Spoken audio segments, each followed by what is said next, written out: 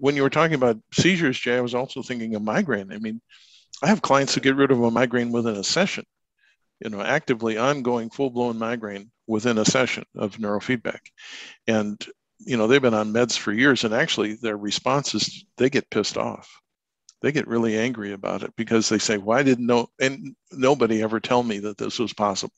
I've been taking these somewhat destructive meds for, most of my life. And here I can get rid of this in a half an hour. This is, somebody should be telling me about this. I've had the experience of the patients getting upset because of the success as well. And yeah, it's understandable. I mean, it's like you've been sold a bill of goods. I believe this line I've been being fed, and it's not like the doctor is giving them medication, is giving them something outside the standard of practice. Right. It's just that neurofeedback isn't part of that standard of practice, unfortunately. Right. And if you're talking about, post-traumatic stress, I mean, how many people who've been through trauma go to psychotherapy?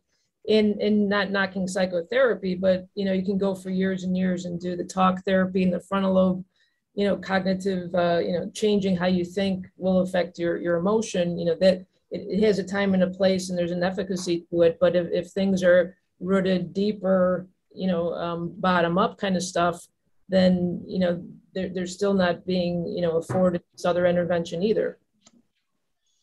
Yeah, it really does help to end up getting the physiology and anatomy straight, and then all the talk therapy and other therapies work so much better. Yes. I mean, if the person is actually functional, the therapist actually can work with them much better than if they're broken.